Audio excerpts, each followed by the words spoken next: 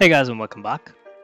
I have a video on synthetic dimensions and how to create it using something called a value list. Check that out if you haven't, because that's part 1. In this video, part 2, I want to show how synthetic dimensions actually doesn't really work with aggregate. So how to get around it and how to fix the problem if you want to have a synthetic dimension and also aggregate your measure. So let's see what the problem is. Now I have a synthetic dimension. What is it? Well, if I go into my load, I've created something called vTopList, which is nothing but my value list.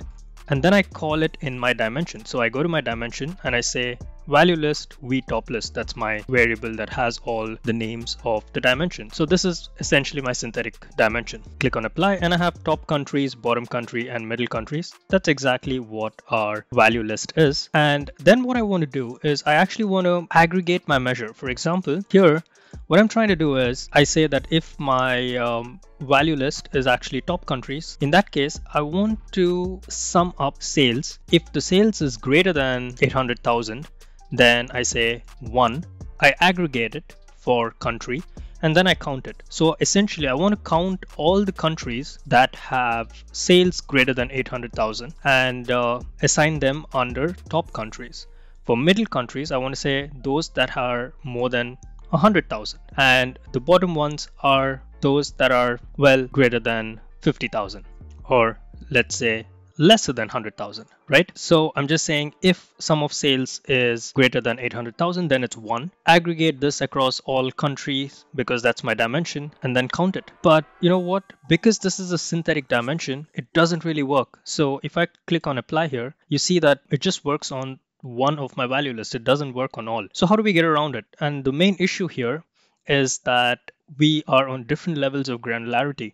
For example, here we have a synthetic dimension which is on the value list, but this particular synthetic dimension is not in your aggregate, right? Because when you're aggregating, it has to be in the same level, that is the country level, or one level lower.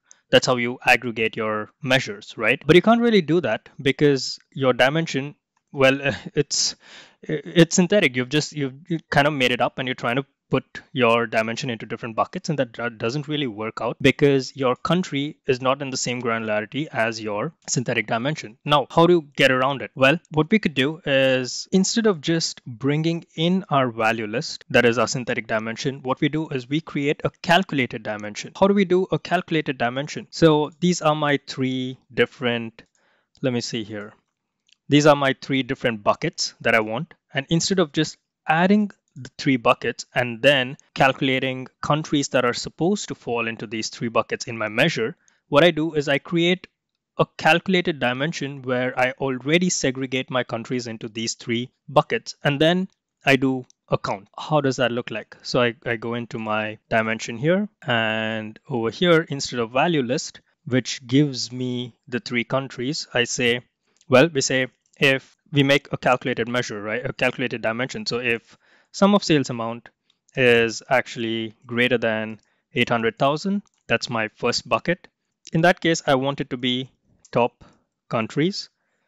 Else, if greater than, let's say, then I want it to be, again, please just follow step 1 if you're kind of confused.